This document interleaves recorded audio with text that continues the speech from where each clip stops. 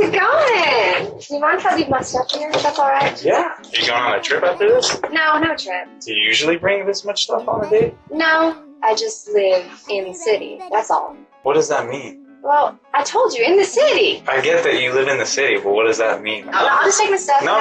You look like you're living life all fine. No, I'm just confused. I don't like you can leave your stuff here. It's fine. Why do you keep saying you live in the city? Because I live in the city. That's all that there is. So what, are you homeless or something? Yeah, kind of. Well, I told you. You didn't tell me. You told me you lived in the city. The city. That's completely different than I'm homeless. Well, that's just how I say it. It doesn't really matter if you want to get to know me as a person, right? You don't look homeless. Well, yeah, I shower and stuff.